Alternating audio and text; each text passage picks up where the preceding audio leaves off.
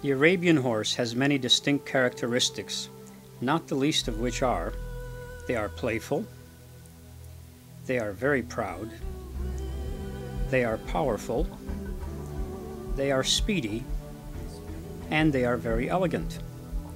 There are many myths and theories concerning the origin of a unique breed of horse. Somewhere in the inhospitable deserts of the Middle East, centuries ago, in the sweetgrass oases along the Euphrates and Tigris rivers, in the countries that are now known to us as Syria, Iraq, and Iran, and in other parts of the Arabian Peninsula, this hardy horse developed and would be known as the Arabian horse. The Arabian horse is said to be the oldest of all purebred horses. They have played a role in the history of both man and horse. To the Islamic people, he was considered a gift from Allah. Long before Europeans were to become aware of his existence, the horse of the desert had established himself as a necessity for the survival of the Bedouin people. The headmen of the tribes could relate the verbal histories of each family of horse in his tribe. This recital of lineage enabled the breeding of the finest combination of horses and the nurturing of the purity of the breed. The mythology and romance of the breed grew in passing centuries as stories of courage, endurance, and wealth were intermingled with genealogies. Due in part to the religious significance attached to the Arabian horse, as well as the contribution it made to the wealth and security of the tribe, the breed flourished in near isolation, ensuring its purity. The very nature of the breed, its shape as well as color, was influenced by religious beliefs, superstition, and tradition. The Arabian horse has several characteristics that set it apart from other breeds. They have a noticeable short head with a wide-set forehead. The prominent eyes are set wide. The face of the Arabian horse is dished, as opposed to the straight face or Roman nose of other breeds. The wide jowls of the head taper down to a small muzzle, where the large nostrils are set. The neck is long and arching, from the connection at the withers tapering to a fine throat latch where it attaches to the head. The back is short, 2 vertebrae less at the lumbar area than typical horses. This accounts for the showy high tail carriage. The short back has a wide-sprung rib cage that gives it a lung capacity 15% larger than typical horses of the same size. The acclimation to desert life, with the large nostrils to deliver air to the extra lung capacity, gave it a reputation for endurance and speed. The Arabian was primarily a war instrument, as were most horses in societies of the time. A well-mounted Bedouin could attack an enemy tribe and capture their herds of sheep, camels, and goats, adding to the wealth of their own tribe. Speed and endurance were essential, for the raids were often carried out far from the home camp. Races were held periodically. The winner of the races would select the best of the loser's herd as their prize. Breeding stock could be bought and sold, but as a rule the mares carried no price. If indeed they changed hands, it would be as a most honored gift. Each tribe nurtured a certain strain of horses based on family of the mares. 5 basic families of the Arabian horses provided the foundation of today's bloodlines. Europe had developed large horses to carry knights with armor. They had nothing to compare with the small, fast horses upon which the invaders were mounted. An interest in these horses developed as swords and spears were replaced with guns and rifles. Today, 90% of all thoroughbreds can trace their lineage to 3 main stallions imported from the Arabian horses of the Ottoman Empire. Napoleon rode an Arabian horse, as did our George Washington.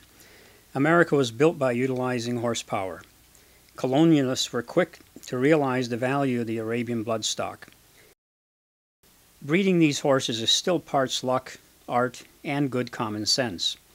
The first step is to have mares that are of good bloodstock and with the characteristics the breeder wants carried on to the foals.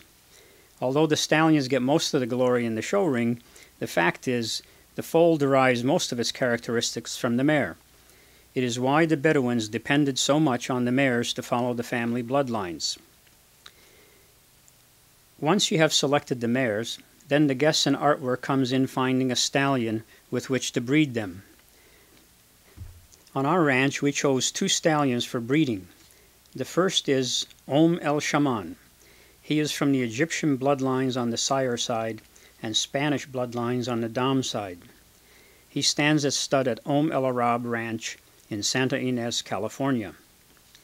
The second, from the same ranch, we selected Dreamcatcher. This handsome black stallion was solicited by Disney Film Studios for the Cinemax film of the Black Stallion. He is a descendant from some very famous bloodlines in the Arabian horse world. Breeding is often done by artificial insemination. When breeding is done live, there are precautions to be followed.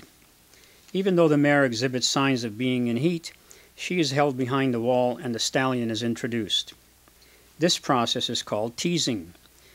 If the mare shows signs of willingness, then she is brought out to the stallion for mating. If she's not ready, then you try another day. Once the mating is complete, ultrasound inspection is a procedure used to verify if a viable follic was present and impregnated. In 30 days, you can hear the first heartbeat of the foal. Then you are on your way to the 11-month gestation period for the typical horse to be born. The mare will start lactation a couple of days before she is ready to give birth. She will be very nervous and pacing, as well as laying down and standing up on the day that the baby is due. Finally, she will start sweating and her water will break.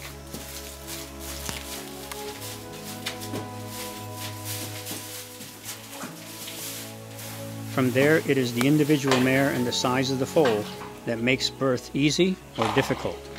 If there are no complications, the foal's front feet will come out and then the head, squeezed in between the front legs, will show. Nature has provided that the hooves are made of a gelatin-like material so as to not damage the birth canal. Once the shoulders clear, then the rest of the foal comes out rapidly. About 30 minutes after birth, the hooves will become the hard horn material, same as that of a mature horse. The foal will try and get up after only a few minutes. In the wild, it is imperative for the young ones to be ready to get up and run for survival. The mare will often eat the afterbirth to try and to get rid of the odor that might alert a predator that a young vulnerable horse is near. It is believed that if you handle the foal as soon as it is born, touching its head and body and tapping on its feet, it will yield to your touch as it grows and make it much easier to train and work with the horse. This procedure is called imprinting. The process of standing has its anxious moments and is both comical and heartrending.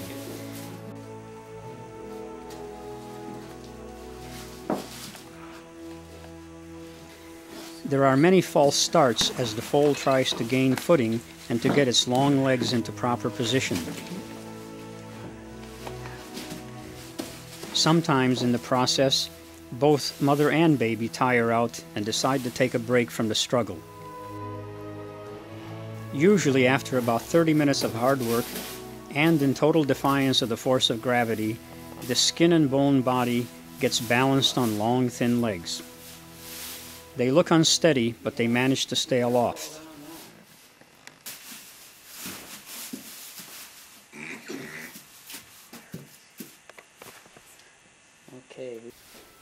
Long before the foal is steady on its feet, the hunt for milk begins. It will blunder from stem to stern looking for the milk source. At this early stage, it can only see bright and dark. The eyes cannot see anything discernible until several hours after birth.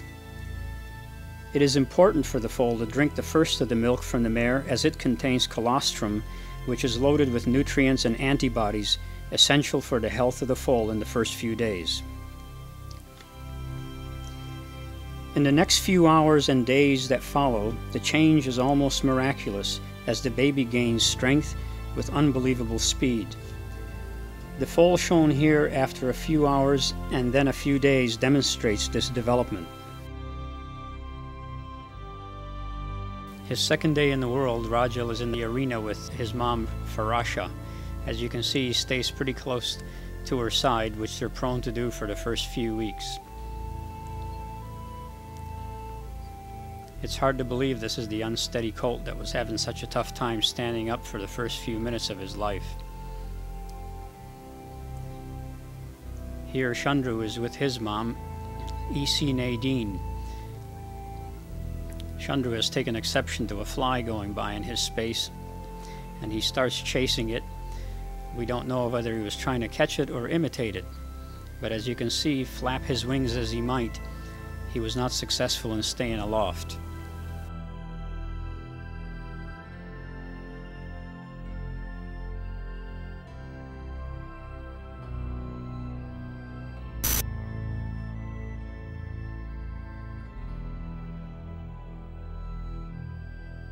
Four weeks later, Rajel is quite a big colt.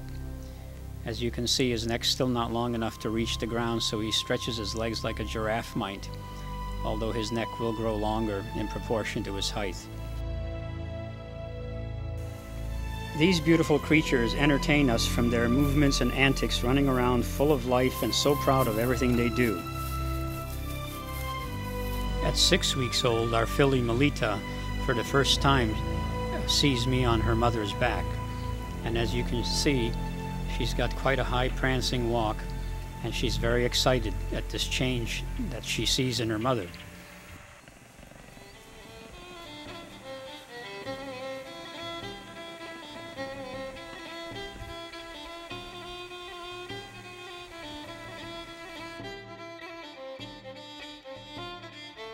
These horses seem to be genetically predisposed to being on parade at all times.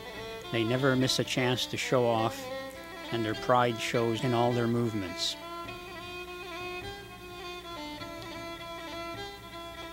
We don't know if little Melita knew we are looking at her, but it sure seems that way.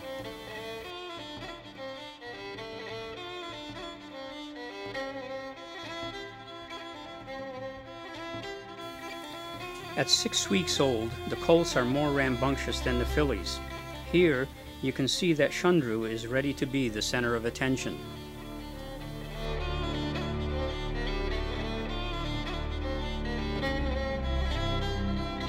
The athleticism of these young foals is amazing when you consider that he's thundering across our pasture, which is full of rocks, holes, and high grass.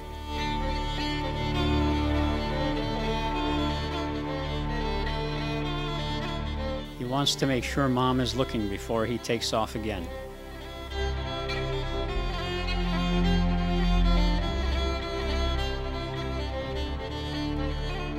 It is hard to imagine that in 3 short years the foal will be big enough to be trained under saddle, although he will not be fully developed until around age 5 or 6 years. Training of the horse starts on the ground, teaching him to lunge and to obey a command to walk, trot, or canter. First bareback, and later with a saddle. This also gets him accustomed to the creaking of the saddle and the pressure of the girth. Finally, after much testing of stepping in the stirrups and putting your weight on his back, you swing your leg over and the riding starts. In the meantime, you must enjoy them as frisky foals as the time passes quickly to when they reach full maturity and behave like full-grown horses that can be ridden with all their fiery spirit and pizzazz.